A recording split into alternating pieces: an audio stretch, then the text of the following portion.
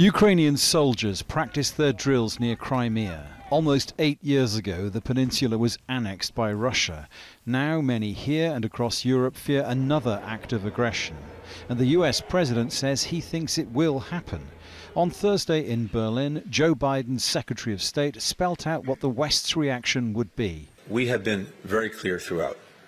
If any Russian military forces move across the Ukrainian border and commit new acts of aggression against Ukraine, that will be met with a swift, severe, united response from the United States and our allies and partners.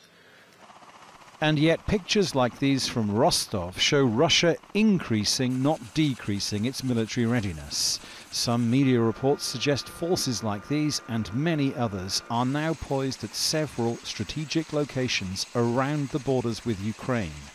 In Moscow, the view is very different. At the moment, the Western and Ukrainian media, as well as officials, have become even more active in replicating speculation about the imminent Russian invasion of Ukraine, as they put it. We are convinced that the goal of this campaign is to create an information cover for staging large-scale provocations of their own, including those of military character, which may have extremely tragic consequences for regional and global security.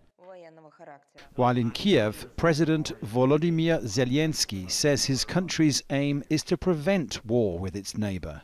We do our best to find a diplomatic solution. We do our best for peace in Ukraine. What should you do? Only one thing: don't panic. Keep your head cool, be self-confident, be confident in our army and our Ukraine.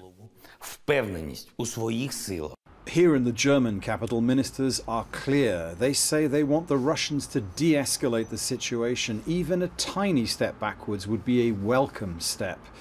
But that any act of aggression would have dire economic consequences for Russia, even if that would also cost Germany dearly. Dominic, Kane, Al Jazeera, Berlin.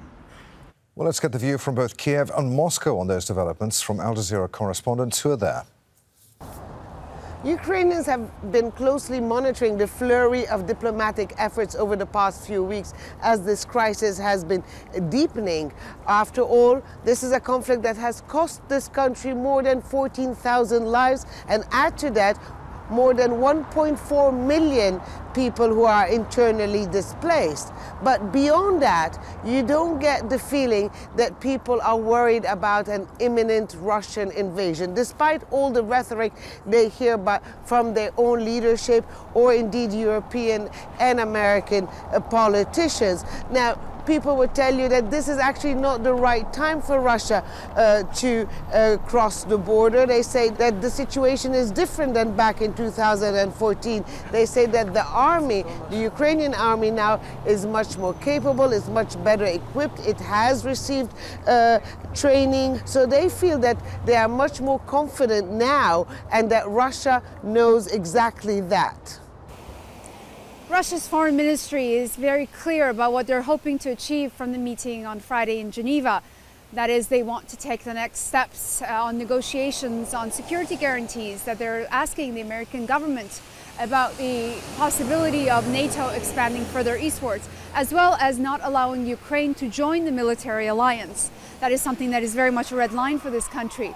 So that's the official position here. But what do ordinary Russians think about the ongoing tensions? We asked some people here in the capital, and here's what they had to say. I think there will be no war. It seems to me that we have this situation from time to time, because authorities need to keep people up with something, apart from COVID. Putin's rating is just going down. I don't believe it's possible that brotherly nations will ever start this war. I wouldn't want it. Because why? What for? To prove what? And to whom? I stand for peace. Why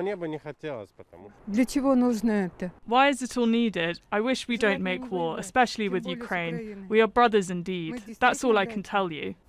As the world waits to find out what happens in Geneva on Friday, many here are hoping that diplomacy and dialogue can continue to be the path forward to try and de-escalate the looming crisis.